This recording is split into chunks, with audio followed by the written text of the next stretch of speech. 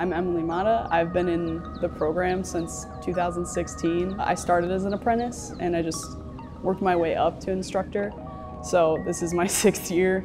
I guess they can't stop me from going back.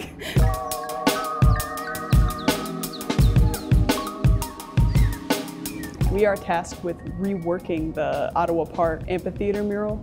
So it's 9 4x8 boards that we're repainting with a whole new design. Our process right now is having them all laid out on the floor and sketching it out and painting it. So we're in the paint process clearly. The title of the mural is Sun-Kissed. There's like a central part with like a tree enveloping like a sun shape. So that's our whole theme. Our biggest challenge is trying to make sure that the design lines up in spite of the spaces between them. I think it's fun that they get to do something within their community.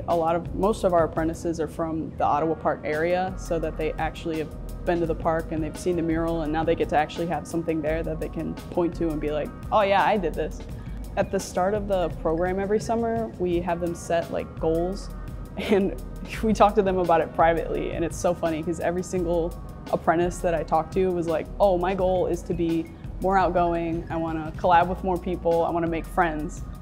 Every single person said that, and like the growth I see, I'm so proud of them.